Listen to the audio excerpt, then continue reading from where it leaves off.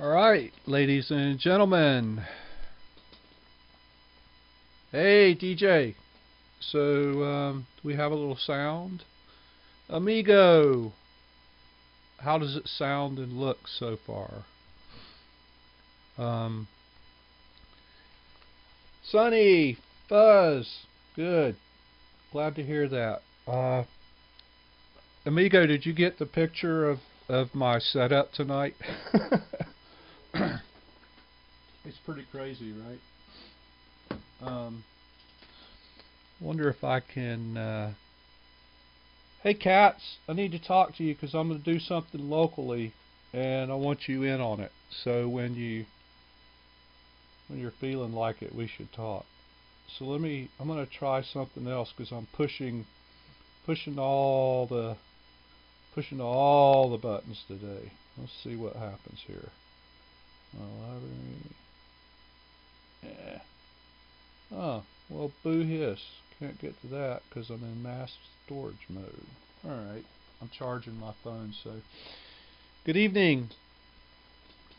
Yeah, Kat. So, I'm going to do a show, a presentation, on DNC, the political fall and all that. And I don't know whether I'm going to do it in Burnsville or Spruce Pine yet, but I could use some help kind of coordinating that. So we should talk soon.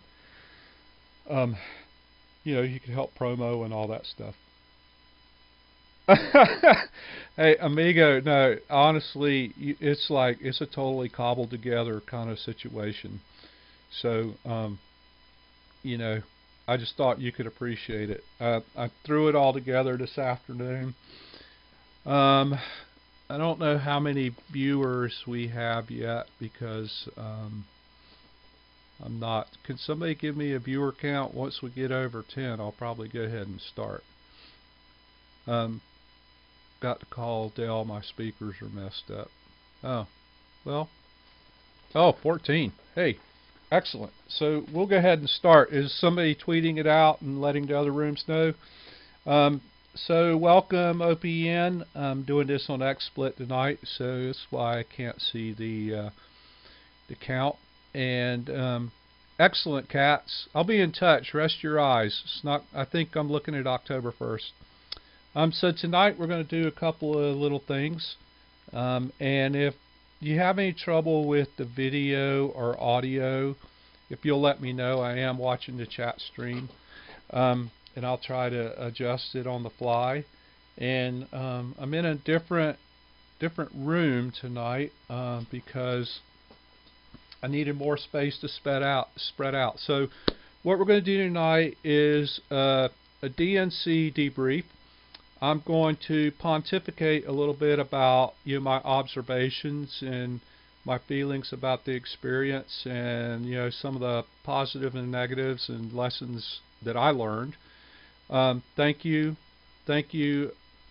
OWNN, Northern and that crew for being so supportive and taking time out of your day to put us up. So we're going to do the observations. I'm going to just give a brief rundown of the week. I want to editorialize a little bit because I've been reading and thinking a lot since I got home. If I cough a little bit, it's because I got the Occuplague while I was there. I survived until I got home, and then I had time to be sick and all that. So I want to give shouts out to some people. Thank you, OPM production team. Thank you especially to Zena for helping me test this rig out tonight.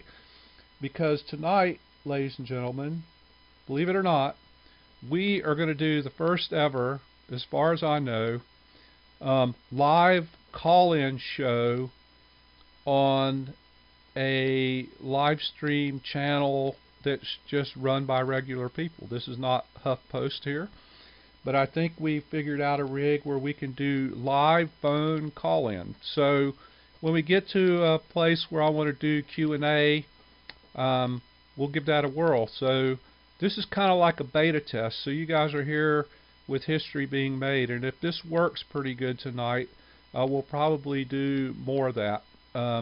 But it's taken a little bit of tweaking, a little bit of testing, a whole lot of wires, and more than a little bit, of patience, and I want to thank uh, DJ. Check it. I'm working on live call-in.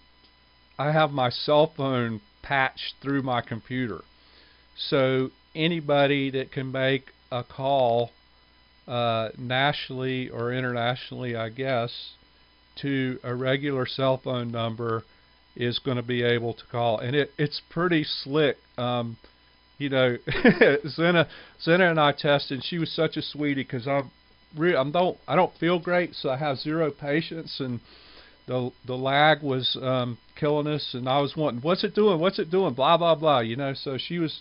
You guys can credit her for this happening tonight.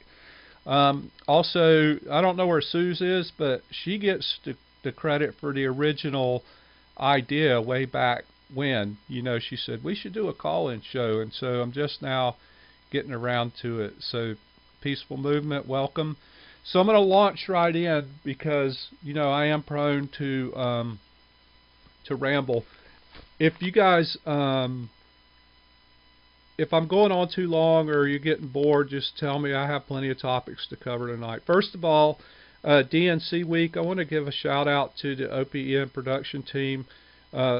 Everybody was working their ass off, and DJ VJ, she was working with us, and bless her heart, you know, she was juggling a lot, time differences and everything, but she was a good sport and a good humor, and helped us out and was very supportive and encouraging. Really appreciate the pitch in there, and hope you didn't pull all your hair out. You have such lovely hair. But I know we were making you crazy. I can say without any question that there's a huge difference of working on the ground like we were versus working in the studio like we normally do.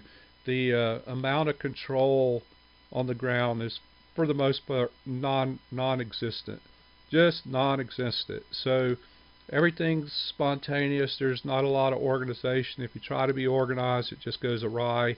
So we fumbled a lot, but we tried to get some good content and everything up, and it couldn't have been possible without everybody pitching in. It's long and grueling days. I have mad respect for the streamers that do this day in and day out.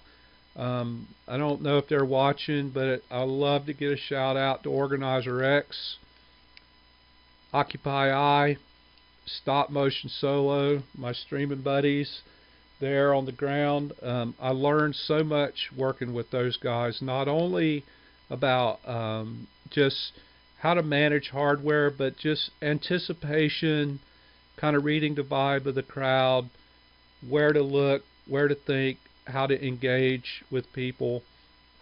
The streaming during a march is really a skill that I don't think I have anywhere near the chops that they do.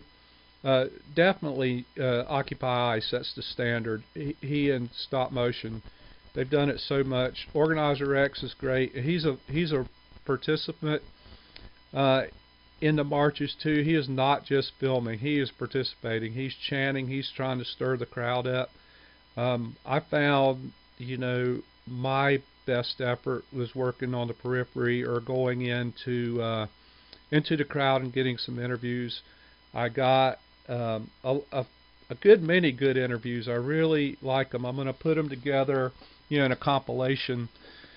So that was a good experience. Learned a lot from those guys. Also, I want to be sure to give a shout out to Jenna Pope and Tracy Williams. Both of those young women are fantastic photographers and tireless workers. We ended up, you know, we had this loft place to stay that a donor gave us, which was really awesome. Pretty close to downtown, but the downtown area was so locked down. There was a lot of walking, a lot of transportation issues. It's not at all like a major metro area where there's you know, good ground transportation. So between X and I, we had the two cars, so we would shuttle. We had drop-off points, so we were you know, just kind of organizing that and doing logistics. We hooked up with Jenna early Saturday morning, like at 2:30 in the morning at the park. Um, and Occupy I called and said, hey, there's this person you need to meet, and it'd be great if she could kind of stay with us. She was at that time had the plague already and was feeling pretty rugged. And then the next day we picked up Tracy. So in our little loft place, we were sleeping six of us in one room, and I don't know how the others felt, but I felt like it was one big happy family, and we all got along, and we worked like fiends. I mean, it was crazy. We'd be X and I were doing these meetings at 9:30 in the morning. We'd get in the streets after that, after I did my update. There's all this stuff going on. I was interviewing. We were marching. It was hotter than blazes, and then it would pour down raining. And everybody was out working, and we'd kind of gather up sometime after the last march at night, go back to the loft, and write or post pictures. And I have to tell you, Jenna Pope is as sick as she was up and at it every day, and she was dedicated to her public. She has a huge Facebook presence. If you guys don't know her, you got to check it out. Her Facebook page is IBJenna, IBEJENNA. She's a fantastic photographer. She's a fierce person in the field. She just is right on the scene and in the thick of it. She's out there every day. She would drag back in, almost unable to make it up the stairs to our loft, and she'd collapse on the sofa she was sleeping on, and she would update her pictures and post them and communicate to her viewing public before she'd go to bed. And so our average day was, we'd start at X and I would be up and around 8:30. We'd be at these meetings at 9. We'd all run hard until midnight or 1. When we got back to the loft, we'd work on stuff till 2:30, sometimes even 3. I think one morning Jenna was up, because we had a late march, even till 5 posting pictures. Tracy, same thing. She's out there. They have different styles and different eyes, but everywhere you look, there they are, and Jenna, just in the middle of the scene, Tracy all over the edges. It's like, how is she getting back and forth across the barricades? Because she was like a ninja. And the other astonishing thing is both of these women are kind of tiny, and they were carrying 40-pound backpacks 12, 14 hours a day everywhere they go, because they're carrying all the photo gear, right? So it's a grueling and physically demanding existence. And I try to help out, and it'd be late, and I'd say, okay, here, I'll carry your back. And I'm thinking, if I had to carry this thing on my back all day, I would be dragging worse than I am now. So much respect to those folks, all of them. Thank you, Organizer X, for his tireless working. He is an organizer, and we did our best to organize citizen journalists. I don't think we got as much accomplished as we would have liked to, but we made some headway, and we made it down there in the first day, made some connections with the local newspaper. They came to us at one of our meetings and were interested in helping to cover the events, and we were, a little dubious because of the whole mainstream media thing. But my position is, I think anything that gets our message out truthfully and without spin is valuable, and we should take advantage of it. So we met with those guys, and the leader of one of the reportage crews seemed to be a real nice guy. He said all the right things. So he gave us personal contact information and all, and so we said, all right, cool, we'll contact you. So the first march after we met him was a night march. So of course we go out, and Nate X and Stop Motion Solo were all out on that, and I think I was on the edge. I might have been mixing that night or something, but I wasn't on the march because it was kind of a gnarly rainy night. So I was doing support work, and maybe I should anyway. So I contacted the people from the Observer. They were on the scene within a few minutes with 3 or 4 reporters. They went on the whole march within the protesters. They came back. That march ended up around, I probably picked everybody up around midnight. By 1 a.m., they had their story written and posted to their website, which is pre-posting for the newspaper. So we were able to get it and read it and fact check it, and Occupy I did that, and it was dead on reportage. It was exactly how the rest of the crew saw it unfold. You know, they were truthful. They didn't spin. They didn't sensationalize. They just said, "Here's the deal. This is what was going on." If anything, it was complimentary to the protests in that they were questioning the amount of police present, which was a recurring theme through the whole week. Having only been in Asheville and Charlotte, I can't speak to this like some people could, but there was easily 4 or 5 policemen for every protester, without question. At all times, we were accompanied by 600 policemen, specifically for the protesters. The protest group overall was, on a good fat day, was about 150, which was a little surprising to me. The Sunday march on Wall Street had roughly 1,000 people. People came from all over for that, a lot of affinity groups. But the rest of the week, it was 100 to 150 hardcore, mostly occupiers, which was really kind of interesting. I expected much larger, and I want to speak to some of that going forward. So our experience with the Observer was good the whole week. We stayed in contact with them the whole week. They'd respond anytime without hesitation. 2, 3, 4 reporters sometimes. They were creating good content, factual content, posting it, and it made the paper.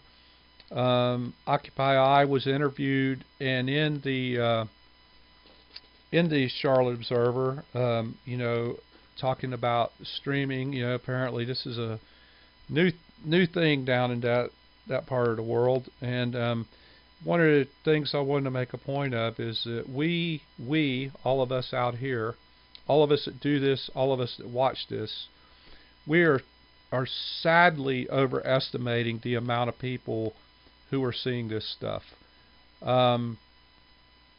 We saw a statistic, or Amy Goodman may have pointed it out, about connectivity and the use of the internet, and because all of us are using it, our idea is that, this is accessible to everybody. Where over 70% of the people in the United States do not have access and or do not use the internet for anything. So it kind of put it in context, and it rolls into our outreach kind of questions that I've been looking at. But that being said, we had good media relations. We also got to meet and hang out with Dennis Traynor, the director-producer of Occupy Autumn. What a fabulous guy he is. No nonsense, hard worker. He was a great inspiration and a great help, and he attended most of our meetings, and we got to be good friends with him. He's also really, really good as an activist, independent of just his film work. He participates in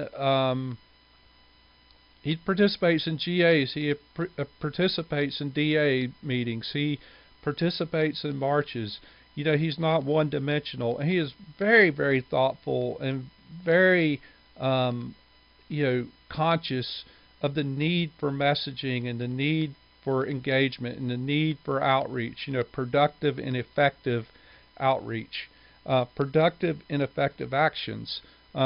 He speaks to that a good bit. He lends any assistance he can. A really good guy. So Dennis Trainer, Occupy Autumn.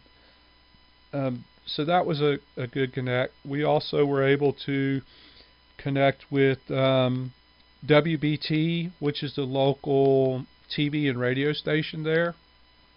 They actually were carrying Occupy I's stream on their website whenever he was live, which was pretty big. WBT is the flagship, traditional media station in this part of the country. Actually, they've been around since before TV, when it was just radio. Oddly enough, they're also the like the conservative voice. I mean, their WBT radio is where Rush Limbaugh is broadcast daily. So it was interesting that they would, follow us and put up Occupy streams. I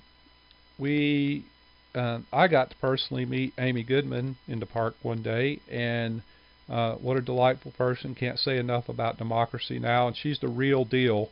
The woman is no nonsense and a great inspiration.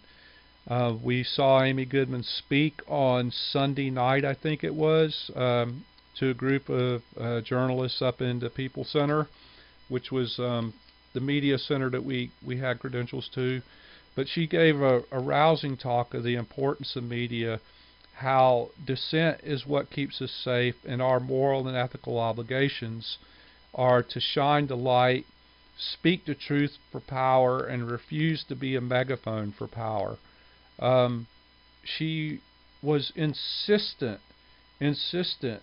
that we must be factual, we must source our material, we have to be on guard against sensationalism, and opinion passed as fact. She made it really clear that's what the other side does. That's what all the mainstream media does. That they how did she say it? The pundits that know so much about so little, and that our only response to that is to be well informed and communicate effectively and communicate truthfully, no matter what the story is. And I found that very inspiring, and I have been chewing that over since we saw her speak.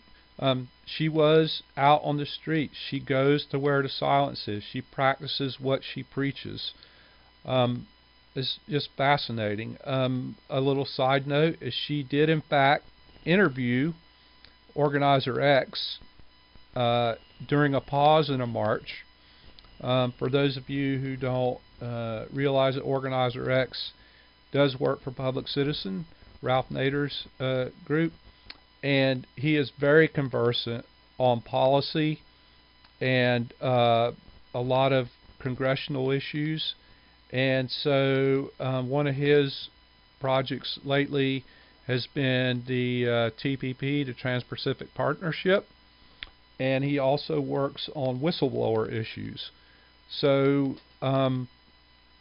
he engaged her in a conversation. She was very polite, was going away, and he starts rattling off these House bills on whistleblowing, which is a project he's working on. And she was like, boom, had the microphone there and did the interview. Because she knew source material and news material that was followed up by facts when she heard it, and she didn't hesitate. So that was kind of exciting. Organizer X getting interviewed by Amy Goodman. During the week there were a lot of marches. They were, I would not say there was a predetermined schedule way in advance. There was a whiteboard in the encampment. They'd write up what was going on, and people would rally to it. Maybe now's a good time to say a few words about the encampment. My experience there was my personal experience is it was positive and it was upbeat. The police did not harass the occupiers, and in fact, during some of my interviews, there was some commentary on how polite the police were, comparatively speaking, to D.C. and New York. They had a small presence in the park, usually 1 or 2 officers that usually stayed in their cars. There were no problems. Early on the first night, Friday night, I got down on Friday afternoon, there was a GA, and a decision was made at the GA that the encampment would be self-maintaining and for lack of a better word, self-policing. That we knew a lot of people would be watching, didn't want any drug, alcohol, sexual harassment, any of that stuff, because there were enough people there who were concerned about the image that the encampment presented, that a consensus was reached rapidly in that GA that's the way it was going to be. The GA was being held at a convergence center. Immediately after the consensus was made, everybody went to the park, gathered all the people that were currently there, at that time, and excuse me, and they had another GA there and said, okay, here's the way it's going to be. We're going to be self-maintaining, etc., etc. And that was pretty much the way it was, for all that I saw. And I was usually there mornings, at least one time in the evenings, not too late. So I didn't stay overnight, but the times that I was there, later at night, it was all pretty positive and mellow thing. Never felt threatened or harassed by the police. Things I learned in the encampment.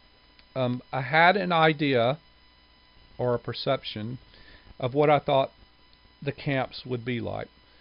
I have to say I was really pleasantly surprised. It was much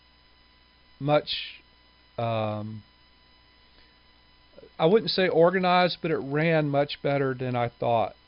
My experience there was there were a lot of people there working really hard to make these things work. Now's a good time. I think everybody knows Lauren DeJoya,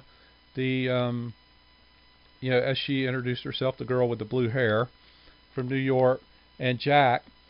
They were there, and I will tell you, they are tireless workers, and they were doing everything they could to keep people rallied up, keep the place cleaned up. They led, and I know I use this word carefully, led, but they led by example. There was nobody giving orders. There was nobody in charge. There was just people working. Something needed to be done, people would do it. There wasn't a lot of arguing about, there wasn't any arguing about who was going to do it. I actually helped do a supply delivery there, a mountain of stuff. I roll up, my car was packed, and people just popped out there, turned to, unloaded it. They organized it all by the type of material it was, tarped it, made sure, because we were getting a lot of rain, made sure it was weather protected as well as possible. It just kind of all happened automatically. The city, oddly enough, brought porta potties and put out on the corner, so there was porta potties. But the Occupy Charlotte people were doing what they could, a very small and committed Occupy group. And one of my favorite things that they did was water stations. They were set up some of these communal water stations, and also during the marches, they'd strap a water container to a bicycle and ride it in the marches so people could refill their water bottles. So there's all these little things that kind of reminded me of what really appealed to me about Zuccotti, how these people came together and they literally built something out of nothing. They built it out of thin air, and that really appeals to me. And so I saw little bits of that here in the park, and that made me hopeful. People who had skills that they were contributing for the better of everybody there. There of course wasn't much power or anything, but somebody was smart enough to get some, an extension cord and a couple of power strips and rigged up this power station so people could charge phones and, batteries for laptops and all this stuff. And it wasn't a big deal, but it was, that it could happen because you could see, it could scale up. The idea could scale up, and the willingness of people to do it. And my observation was people were very helpful to each other, and they were looking out for each other's stuff. At the power station, which was out in the open because there's just no way to protect it, they had a bad thunderstorm came up, and somebody immediately just dashes over, scoops up everything, throws it all in a tent, and they sorted it all out later, cell phones, batteries, whatever. But, somebody was really quick on the spot to do that. And that kind of stuff impresses me. I mean, not that what impresses me matters. So I would say the dynamics of that encampment were pretty good. I did a few reports there. Oh yeah. Well, this is actually one of the rooms the cat stays in. I had to close the door. But the encampment at its peak probably had 75, maybe to 100 tents. It's very colorful. It was early on, like Saturday and Sunday, there was a lot of citizens coming through, just checking it out, strollers and kids and dogs and frisbees, and it was kind of festive. It was kind of, Charlotte's very conservative, so it was kind of a new thing for them. So I wanted to get all that out there. And then at the end of the thing, one of our concerns was, okay, what do we do when all the big cameras leave? What's going to happen? Are they going to raid it? Are they going to do what? Well, what happened was that Friday morning, all the big cameras were gone. We went down there Friday morning. That's a federal park that they were in. Marshall Park's a federal park. They came down. They made an announcement and said, okay, we're going to close the park and clean it at noon. So 8 o'clock, they're saying noon. And so we'd like everybody to have their stuff removed and all that. And even at, the media's there. I mean, the big cameras roll up there waiting for the big battle, right? And the big battle didn't happen. Everybody was like, okay, we didn't get hassled all week. It was like this sense of gratitude that they were allowed to, and I used the word allowed, that they stayed in the park without conflict for the week. The request was made now to let's return it to normal. And so the occupiers, they broke camp, they cleaned up. It was no drama. The drama was how are the occupiers getting back to New York, which is a whole nother story. But pretty good. Some peripheral things that happened in the park. There was a group from New Hampshire that came down and ran kind of like a food not bombs thing. Made 2 meals a day for everybody in the park that wanted it. They weren't food not bombs, but they used the food not bombs model for the most part. And they had a coffee station, which was really well received.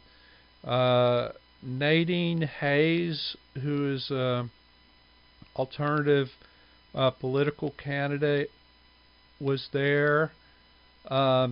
Jill Stein came there, and there was apparently, I wasn't there when she came, but apparently there was some unfun sort of stuff happened around her. I don't know the details, so I don't want to speak to that. I did tweet a bit of a writing that somebody that was there, pointed out probably the negative aspects of that, and it's something we certainly need to work on.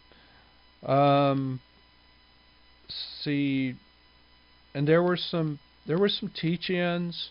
A fellow came and did Marx in Soho, which was well received, by the group. Just dropped in and did it. Um, really, really generous of him to do that, and I interviewed him for a few minutes. So camp life, I think, was pretty good. Um, and if anybody here is different, remember this is just my personal observations. Um, so that was camp life. We talked a little bit about I guess we could talk a little bit about the police and security, because that was um, that was really astonishing. Charlotte was so difficult to get around. The degree of security, the amount of officers involved, was like nothing I've ever seen. I've been all over the world and I've done some stuff, right? Like I said earlier, there was at least 5, 6 police officers for every protesters. The whole center city was enclosed by 10-foot tall, non-scalable, expanded metal uh, barricades. Not the little kind of the bicycle barricades like we see so much on live stream, and we see these things were 10-foot tall, heavy-duty steel, with walkways on the backside so the police and everybody could, patrol along there. It was pretty amazing, and I mean they were everywhere. I don't know how many miles of that stuff they had, but it was crazy. Um, Checkpoints were extremely tight. You could not enter without credentials. Of course, the only people who had credentials that could enter were, delegate and convention related people. Other than that, the guys at the checkpoints pretty much had bad attitudes and weren't very happy guys. I could not get any of the police or any of the security people to talk to us, except for the one that yelled at me for taking pictures. So I did get yelled at twice by the same Secret Service guy for taking pictures, because I'm a threat, right? Um, but for the most part, I tried to talk to some police officers. They wouldn't talk. Oddly enough, on this Sunday march, there were a huge contingent of Charlotte sanitation workers out, um, keeping the city neat and tidy, because we didn't want that. And they've been in contract disputes and some labor issues and stuff like that. And we actually went to an organizing rally one morning at their workplace. But I wanted to talk to the sanitation workers, right? So I was very respectful. I go, "Hi, my name's Mark. I'm a live streamer. This is what I do. This is how it works. And I would love to ask you a couple of questions, such as blah, blah, blah. Would you speak on camera?" Nobody would speak on camera. And finally, one of the sanitation workers told me that their supervisors told them that they were not allowed to speak to any media, which, kind of sums it up, right? Not allowed to speak to any media. They were silenced. Amy Goodman's talk was about people being silenced, like the silenced majority. These people were part of the silenced majority.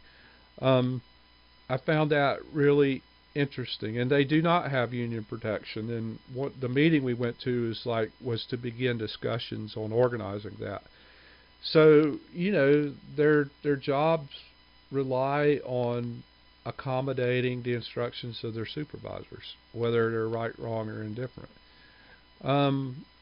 Oddly enough, and I made what I think was a pretty strong effort to talk to people on the street, people who were not participating in the marches, but bystanders. a stunning thing to me was the unwillingness of people to speak up and speak out. Nobody wanted to talk. Nobody wanted to have a conversation on camera or off.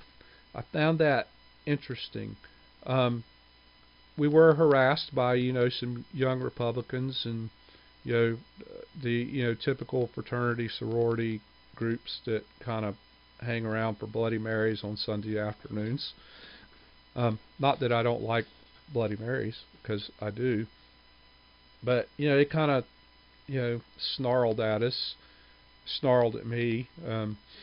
Could tell they weren't too pleased about their routines being interrupted.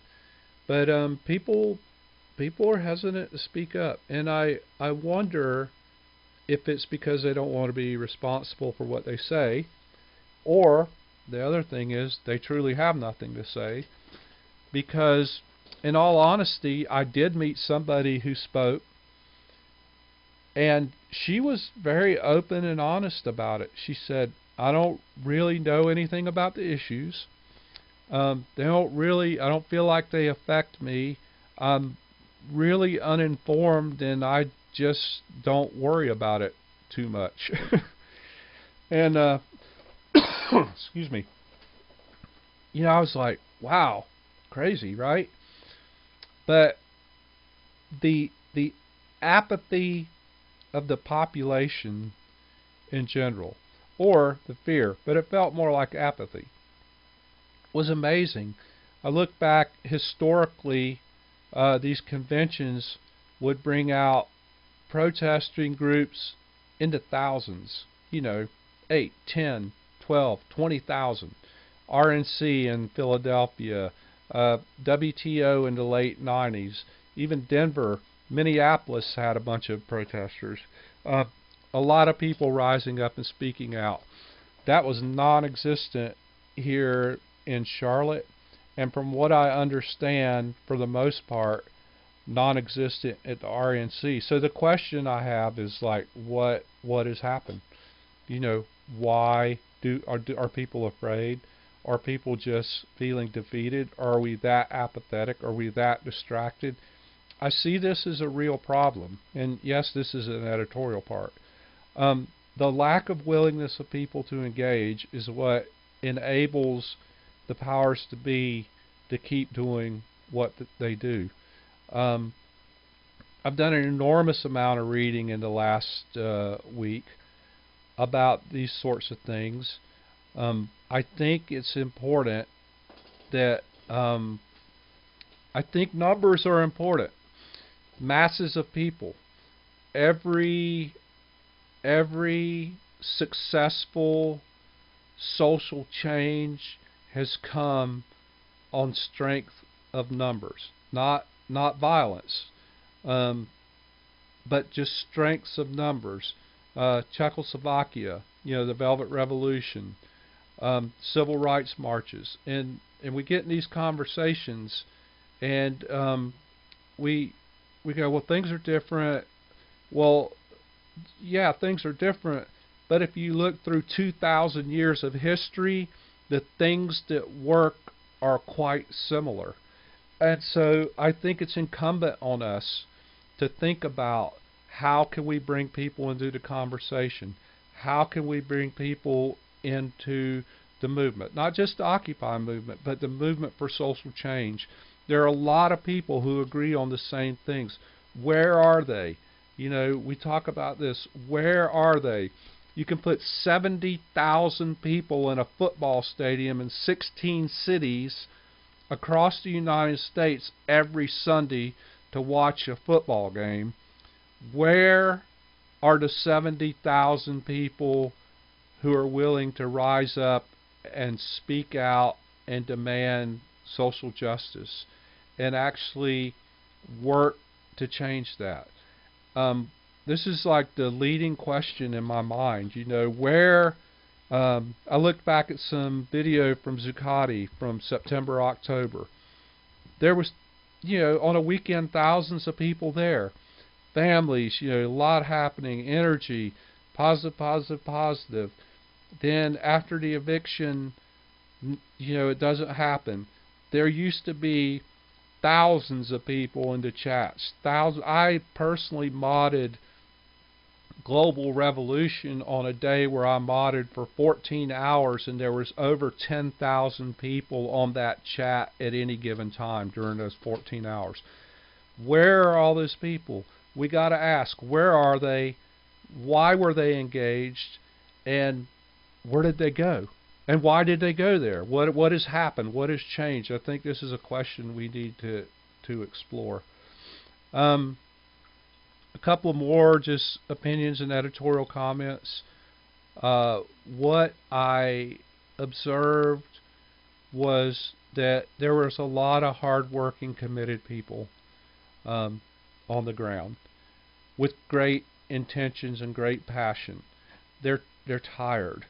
We've been rolling rocks uphill for a long time. I've been doing this since the end of September, and I think I can speak to it. It is grueling, and to see just not even I would say incremental change, but not a lot of forward motion, not a lot of unity. We're not getting the numbers.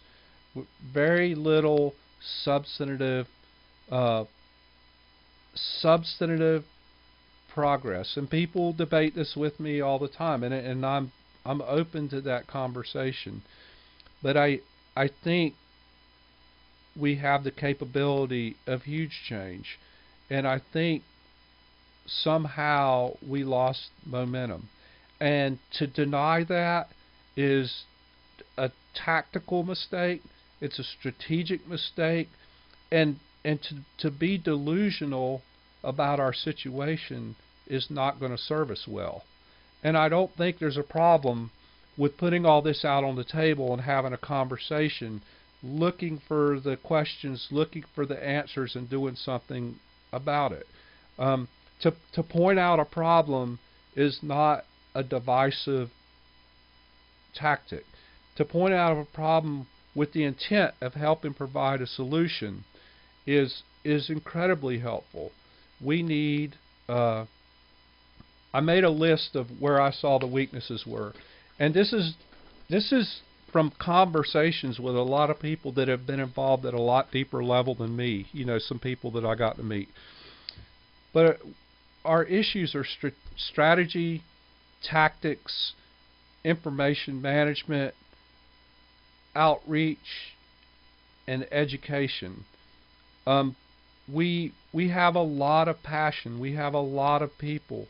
The depth of their knowledge is sometimes suspect. Not the depth of their intent, but the depth of their knowledge. We're not reading enough. We're not having substantive conversations enough. We do not make good tactical decisions. We do not effectively advance our cause, and we are not effectively practicing outreach. So I think these are the challenges, and I was talking to the team earlier today. I said, I don't feel like we can do anything about strategy or tactics, because we're not on the ground. Clearly immediately pointed out, well, we can do something about that, and she was right. My thing is, what we can do is we can inform and educate and practice outreach with each other, but we got to get beyond the bubble. There, in my little community, Kat's woman is not watching yet, but she lives on the north end of our county. We live in a very conservative, a very rural area. Nobody knows about Occupy. Nobody knows about movements towards social change. We live in a county that has well over 10% unemployment. The annual income in this county is somewhere around, the per capita income, somewhere around $20,000. It's a very depressed county. These people, my neighbors, all of us, have a vested interest in turning this stuff around. but there is zero knowledge. Nobody. I went out in town. It's a little town. I walk up and down the street. I talk to people I know. Hey, do you know what the TPP is? No, never heard of it. Well, the 6 jobs that are left in the county, if you pass TPP, they're gone. It's like NAFTA on steroids. NAFTA is what broke the furniture industry in this part of the state. For example, you asked, do you know what NDAA is? Never heard of it. Don't know. Well, it's like you explain NDAA to highlights. Well, how's that possible? People are not conversant in these things. So I'm like, okay, what can we do? What can I, as a person, do that certainly doesn't know hardly anything in detail compared to so many other people?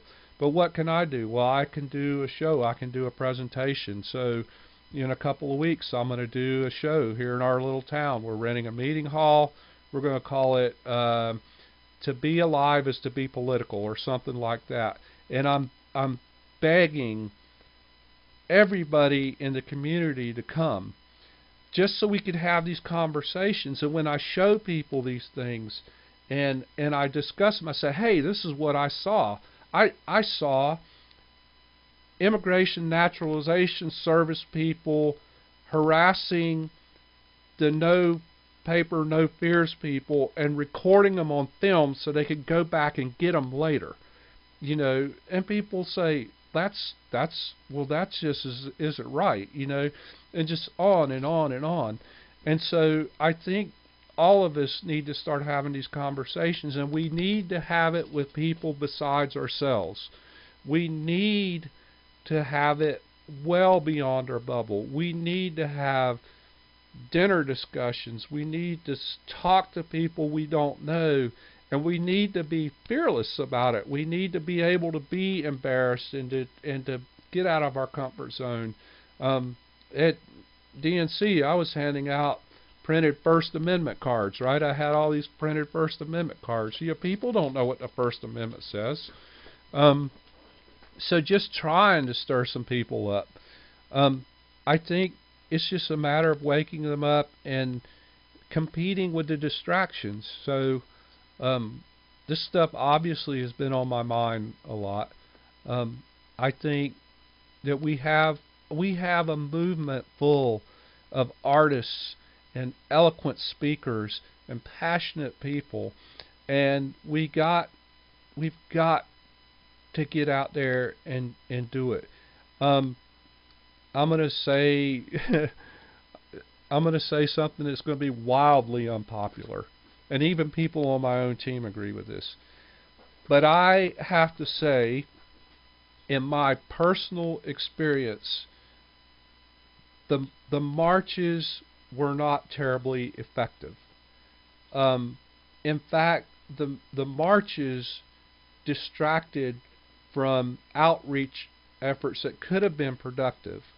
The information being conveyed was productive, but the marches were distracting because we have to know how to speak to those we want to reach better. I think a rally is a good thing. I think a march should begin with a rally. I've been saying this week that I feel like the marches are kind of like pep rallies. Maybe if they had specific goals and specific purposes that were communicated effectively in advance, that they would be more powerful. I think, for instance, looking at the teachers in Chicago, that their marches are effective. But if you notice, before they march, they always have a rally. They always have some educational element, which that is not a pun because they're teachers. I mean, they're conveying information to each other and the public at large, and they're gathering larger support. They're focused and they have a mission. And yes, if they realize their goal, they may disband. But the point is, they're realizing their goal. And I don't think it's so much to do with the fact that they're a union is they're a group of people that have a common interest and a common place they all want to be, that they can transcend everything and move in that same direction, and it's a powerful force. And you'll notice that they're getting more and more community support, and I have to guess that it's a very complicated situation there because so many people are peripherally affected, because all these kids that go to school, now they can't go to school, right? That means all the parents that are used to the kids being in school, now they have to juggle jobs and stuff to take care of the kids. It's a far-reaching thing, and by definition, it's inclusive, but it could go either way. The teachers could do something that would alienate the peripheral support groups, or they can do something and have done stuff that includes them, that this is not just our issue, our fight. This is ours and yours. We're in this together. And I think personally that is a good example, and this is the kind of stuff that we in the Occupy movement and we in all social justice movements should be looking at. You cannot deny the advantage of 1,000 or 1,000,000 voices speaking to the same issue. And to do so or to discount that is just, not very effective and doesn't have a lot of common sense. So that's kind of where I am on the editorial stuff. And so what else? DNC. Anyway, to summarize DNC, it was a great experience. I'm really glad that I went. I learned a lot. I met awesome people. I'm inspired by them. I'm hopeful. I will say, for the first time in my life, I felt simultaneous, overwhelming despair, because these problems are so huge, they're so complex. All the power lays with these institutions and organizations. It is truly a David and Goliath struggle. But I felt hopeful in spite of it and in response to it, because I met people like Amy Goodman. I worked with people who were down there with me, Organizer X, Occupy I, Jenna, Tracy, Stop Motion Solo. I saw Lauren DeJoya and Jack, meeting the authorities head on in an intelligent, articulate, demanding way. I saw just these people who spoke with us. The fellow from D.C. who just was, a large, proud, strong, emphatic black man that gave the most moving speech. I want to talk a little bit about the Sanchez people, and then I'll take a call. So I wanted to get by that. But all these great people, I'm like, hell, if they can tilt at windmills, so can I, till the day I die. And so I'm in. I found it very, very optimistic in the face of certain doom, I guess. Sanchez family, and then I'll take some calls. So we heard about these people who were involved in some foreclosure stuff. Bank of America, you could see it from their front porch, the towering Bank of America. So Stop Motion Solo and I went over there, and we wanted to interview them, to get their story. Just the kindest, sweetest people, Latino family. Mr. Sanchez, Gonzalez, and Sylvia was the mom, and Jessica was one of the daughters. And so we went, and they were sort of having kind of a awareness rally at their house, and there was a local advocacy group that had provided some food. So they were cooking and making all the food and everything. It was god awful weather. It was like raining like the end of days, and this is in a working class neighborhood in North Charlotte. And the way we found it, because we had Occu directions, which were kind of like got you within the general geography of the place, but the specifics were all fouled up.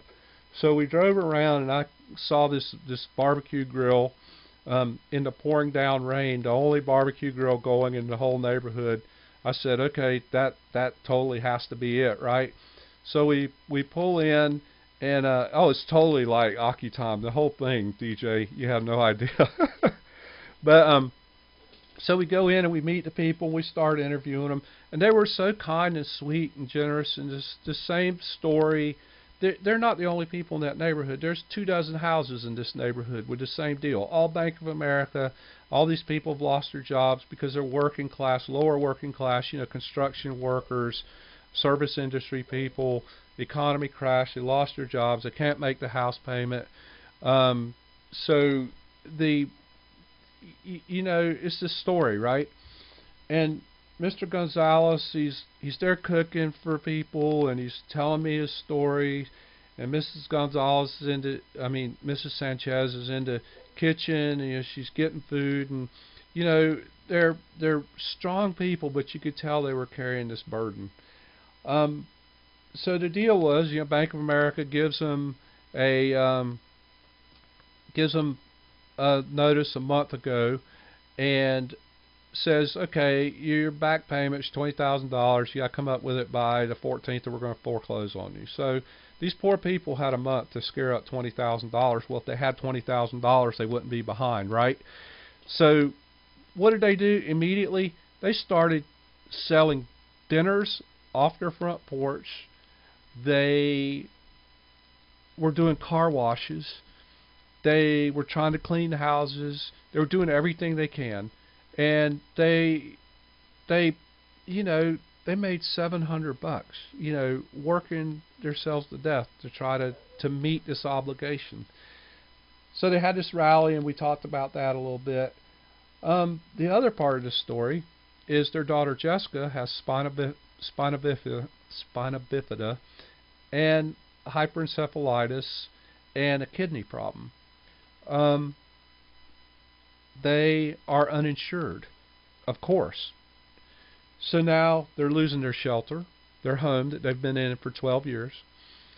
Their daughter has catastrophic health expenses, which, Mrs. Sanchez goes, okay, do we take care of our daughter, or do we take care of our house?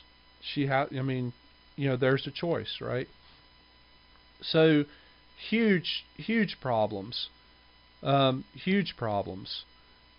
And I didn't catch that, Georgia, but I'll go back up in a moment and get it. So it was really touching and heart-wrenching. So we leave, and we go, and there's a march and all that night. So the march ends up about 9 o'clock at night. And hand over. Thank you. Thank you, Peaceful. Hand you over to NyQuil. Okay. So we end the march, and as the march is ending, we're rallying back in the park. Here comes one of the neighbors that I had met from the Sanchez event, bearing in their arms all this food: flank steak, chicken, salad, frioles, tortillas, just everything. And I was like, what's this? They brought it out so the marchers could eat, the protesters could eat, the campers could eat. And I talked to the neighbor. I said, so this is unbelievable. What's the story? And because I've just talked to this family who doesn't have money for anything. They had groceries for a week or so. They could have been fine as far as groceries. They gave it all away. They cooked it all. After we left, they continued cooking. They gave it all away, brought it to the park because Mrs. Sanchez said, those people need to eat. We have food.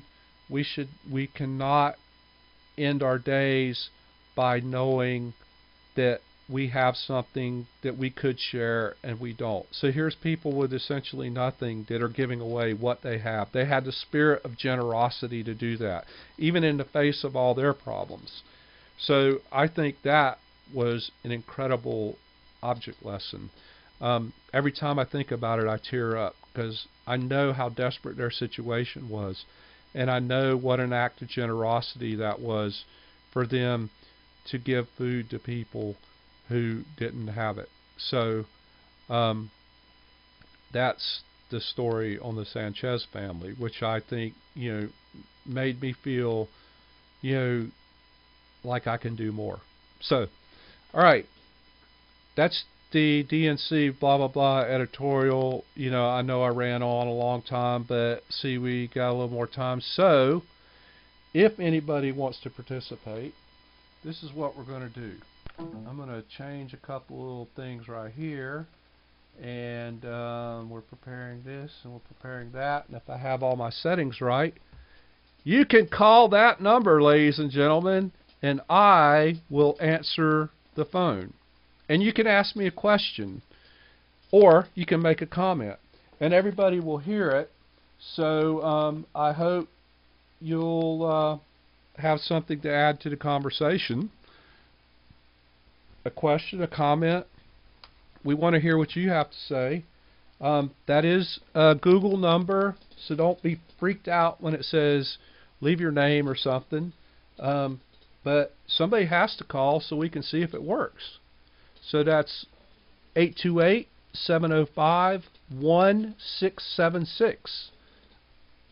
1676, also known as 1OPN, if you can believe that.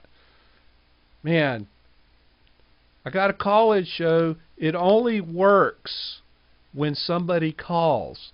If it's a call-in show and nobody calls, then it's just a show.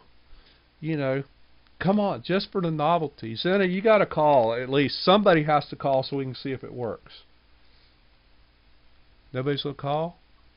Call. Beg you. Zena, call. Do somebody call. Surely there's a question. Surely there's a comment. Oh, there we go. Call from Dave. To accept, press 1. To send a voice, 2. Dave. How are you, Dave? Hey. Could you hear me?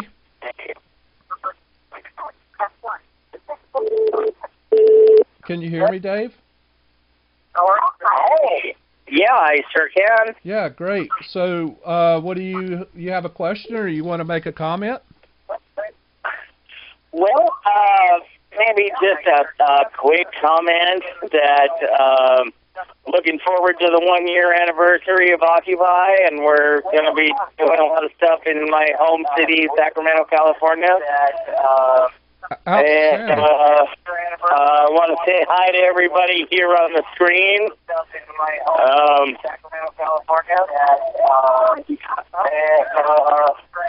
want to say hi to everybody here on the screen.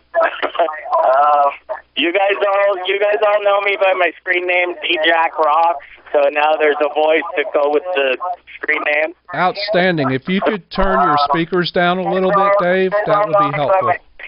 Jack Rock. So now there's a voice to go with the man. Outstanding. Okay, there we go. Is that better? Yeah, that's good. You were getting feedback, so that's great. So, so you're in Sacramento, and have you been watching OPN very often, or is this a new night for you? I have on occasion tuned in. I've spent a lot of time on this other site, Global Revolution, but I've tuned in to you guys a few times. It seems like there's not always something going on this channel. Sometimes I go to the channel and it's blank and there's nobody here. But I guess I caught you when there's something going on tonight.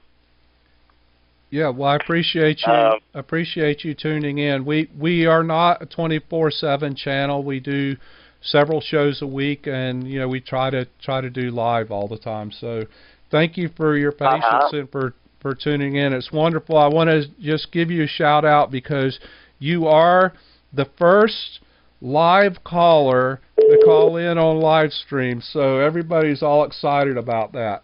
So thank you so much. Wow, hey, that is exciting. All right, so I'm gonna let somebody else try to get on. Thank you for your call. Okay, all right. Occupy. We're the 99. Thank you, Dave. Have a good evening. All right. Okay, so everybody that's calling, I can see it popped up. Ruby left one. Call back now. I can only take one call at a time. You know, we're babes in the woods here, so I totally want to hear Ruby call. So Ruby, give us another call here. I think once you guys hear me connect with somebody, wait till we hang up before we get the next call, and then it doesn't pile up. So as they say in the radio business, lines are open, 828-705-1-OPN. That's 828-705-1676. Hey, well, no switchboard. You should see my desk. Good. Plus, I'm like doing this all. Okay, here we go. We have another call. From Ruby.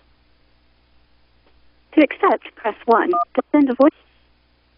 Hello, Ruby. Can you hear me? I can. Yes, Ruby, you're on the air. Welcome to OPN, the call-in show. Hi, Andy.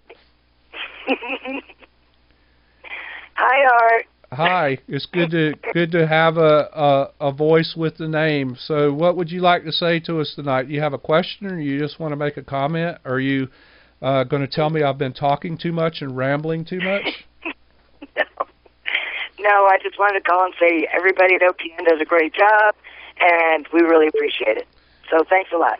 Thank you so much, and thank you for calling. And Zena says hugs and kisses from her. So you have quite a fan club out there. Thank you for calling and for being such a good supporter.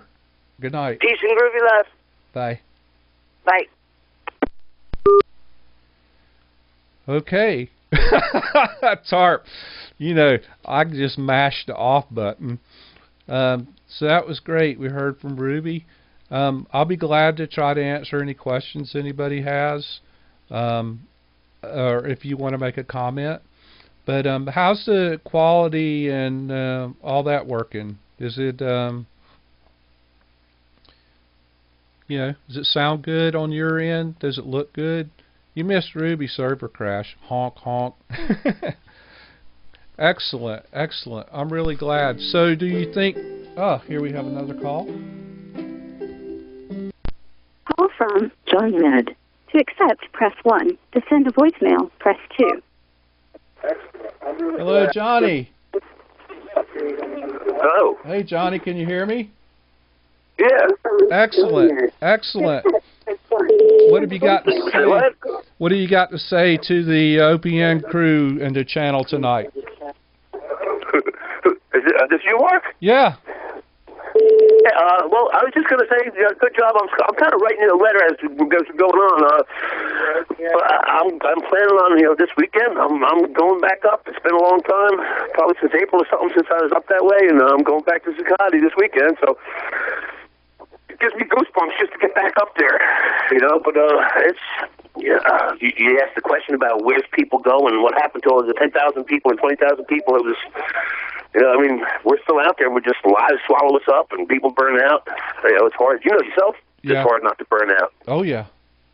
So how are you online and answering me at the same time?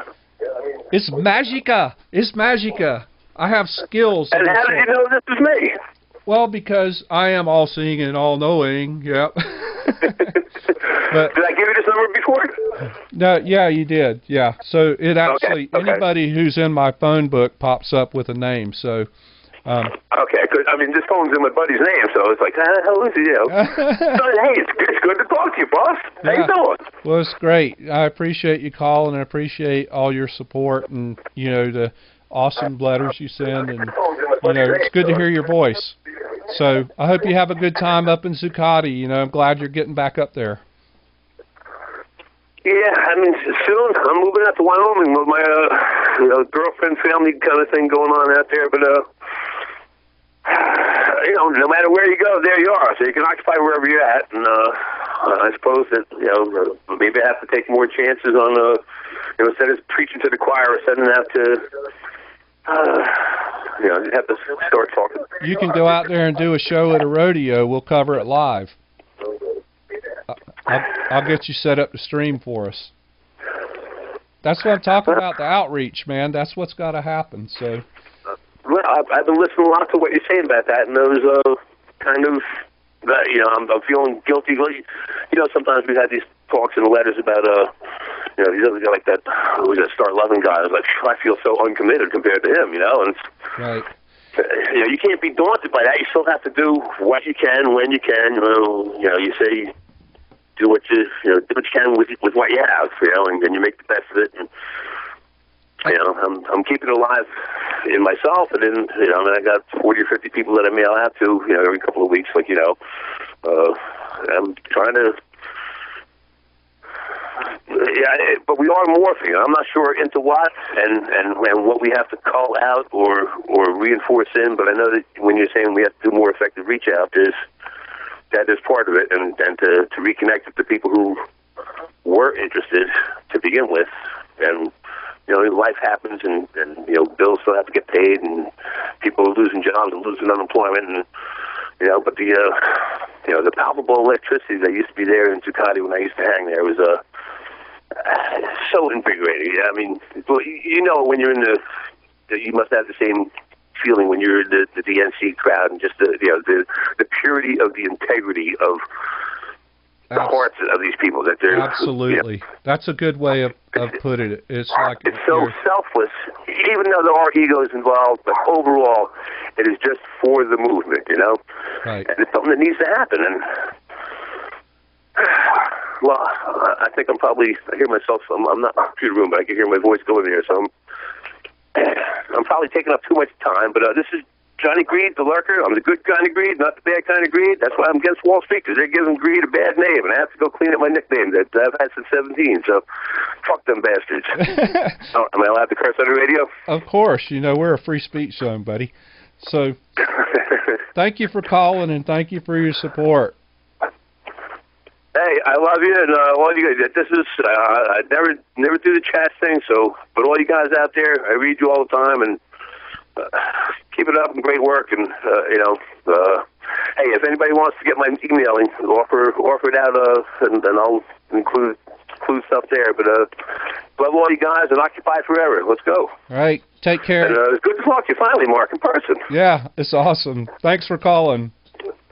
Hey, no problem, bud. Have a good night. All right, you too. So long. Love all you guys out there in Chatland. Keep it real. Bye-bye.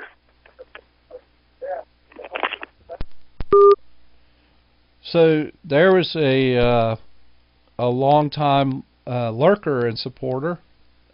Really excited that he called in. We got any other calls? Any questions? Any comments? I want to get people speaking up and speaking out. This is important, and I'm interested in hearing if you think this is a good idea and a good platform. If it seems to go over well, we're talking about expanding it and doing topical discussions. A good point, Prophecy. I have another call. Call from Northern. To accept, press 1. To send a voicemail, press 2. Good evening, sir. How are you? Good evening, nurse. Hey. This is your first international call. Oh, my first international call. Won't you tell us who you are? So I just was Northern guy with OWNN. OWNN, one of our great supporters. Thank you so much. It's good to hear your voice, buddy. Calling from Canada. Now, number one, just to let you know, you guys are doing a damn good job there, and I'm very, very happy to see a new call-in program, so to speak. So again, Occupy is keeping on top of technology. That's the main thing after a year. They can't bury us technology-wise. We're way ahead of them. That's number one. Number two, you were saying we got to do better outreach, and I posted some things in your chat. Right. And one of them is you have to look at your own history. Your own history speaks time and time again of what has to be done. Look at all the major movements. They sent people from the large centers to the small centers. Number one, to educate. Number two, to inform. Number three, to outreach. This worked over and over and over again. And who still does it today? The unions, the Salvation Army, religions do it. Copy them. And the sooner that that's done, the better. Another example is the Irish and the Brits. I don't know if the Brits actually got to it, but the Irish had it on the table where they were going to send out vans to the smallest villages with full workshops, okay, where they could hold classes, where they could educate, where they could talk to the whole community. And they would stay there for 1 day or 2 days. And that's going to the smallest villages. Again, there's no reason, if you just look at your own history, that the same things cannot be done today. It's not that the answers aren't there. They're staring us in the face. Exactly. And that's all I got to say. I think that was a great point, because one of the things that I am always talking about is history and context. History and context. We do not need to reinvent the wheel. This is not. That's correct. This is not a new thing. This has been happening for 3,000 years, and the solutions are there for all of us. All we have to do is read our history, learn from them, and act. So thank you for bringing that out. And then another thing, too, is this gang mentality of sending 15 streamers to one location. This happened in NATO. It happened at the RNC and the DNC. And all of them never needed 15 streamers. Yes, it was good for all the streamers to get together. Yes, it was good to network when they were together. But what got missed was all the Labor Day activities in all the major cities. Right, right. Well, where there could have been a lot of outreach done.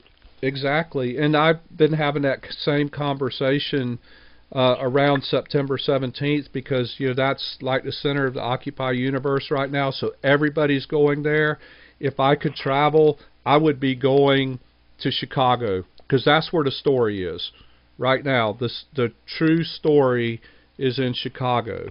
The true story is in Ontario, where they took away the right 2 days ago of 191,000 teachers to strike for 2 years. They took away their collective bargaining. Oh, really? Oh yes. Yeah. Oh yes. So the next big political battle is going to be in Ontario. The teachers have declared war on the Ontario government. So in any case, I'm holding you up way too long. I could go on forever. I'm just calling to say congratulations. This is a good technology. Have a wonderful time with it. You're doing a good job. You've got a wonderful crew. They're on top of it. They were on top of everything when you were at Tampa. Your staff were on top of everything when you were at Charlotte. So your back is covered there. So congratulations. Well, thank you so much for your call, and keep doing your thing, because we have mad respect for you, sir. And thank you for being so supportive. Okay, thank you.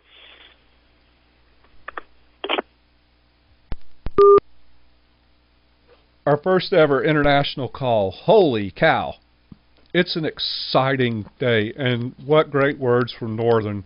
I'm really happy he called in. He's been a really supportive guy and really encouraging of our DJ. I want to call. So we were trying to get it so we could run it through Google Voice, but it would just bog everything down. So that's why we were on the phone, because we would love to hear you. Does anybody else want to call, or do we want to wrap this up? It's been an hour and a half, and I suspect people have other things to do. I'm pretty excited about this. I think it works, and I'd love to hear any feedback from anybody about what we can do with this, ideas of how to use it more effectively. Artister at o-p-n.org. You can email me there or get on our website and email any of the other people on the production team. And, let us know how we can. We got another call coming in. Hold on, please. Call from 4. Whoa, we had a call and then she hung up. And she knows who she is. Why did she hang up? Amigo's going to try to call. No, go, Amigo. It's open. Excuse me. Can you guys... So is Brenda Mouse. It said you weren't well, I'm available. I'm sitting right here. Oh, I know what the problem is. Hold on for a second. I bet I have to do... Okay, try it again if somebody wants to call. You probably clanged in. All right, we're waiting for a call. Maybe my phone got overloaded. Amy Goodman is available. Yeah, that's exactly right. So, everybody's gun shy now. Nobody wants to call. So, I think we'll snort. Somebody's snorting. Alright, I'm going to go ahead and probably wrap this up if nobody else is wanting to call. Amigo, I'm waiting for you. Calling. Okay. Everybody hold our breath.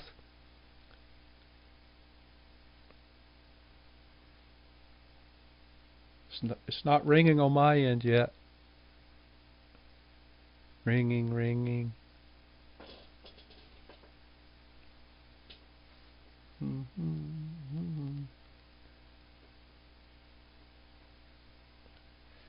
Amigo, what are you getting? Anything?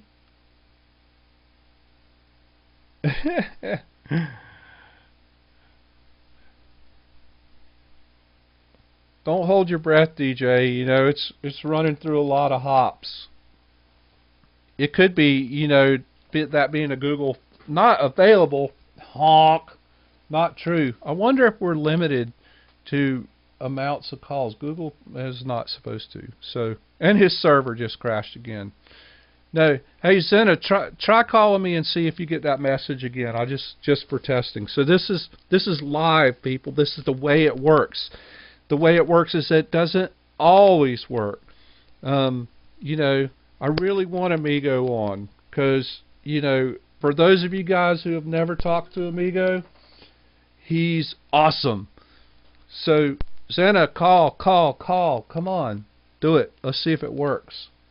You don't even have to talk long. I'm getting all kinds of messages from 4 missed calls. That's all the missed calls. Come on. Zena, are you going to call or no? The phone is a big, then little big effing quilt. What the heck does that mean? Alright. So, somehow, we need to figure out how to do multiple calls and holding. Not available. Okay. Alright, so we're going to chalk it up to a Google mess it up, and we'll wrap it up for tonight. Could be I need to reboot my phone. Alright, so I'm going to thank you guys for calling and for being here on this momentous occasion on OPN.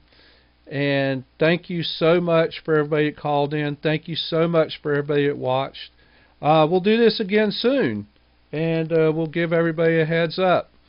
Hey DJ, does that make up for my slackness? Like last week. We're really glad to have all you guys here. So spread the word. We will do this more. We'll dial into tech a little bit, and it's been a great night on OPN. Thank you for listening to me ramble. Remember, outreach, inform, education, strategy, tactics, I need the NyQuil. I'm going to go get some in just a moment, Peaceful. Thank you for being here tonight. But seriously, we need to get the numbers up. We need to build bridges. We need to make connections. We are not going to do it if we don't admit where our weaknesses are. We have to confront them. We have to work on them. And we can do it together, and we can change the world. I love you all. Thank you for watching. And I wonder if this archived. It'd be awesome, right? Okay. Talk to you soon. Good night, everybody. Thanks for watching.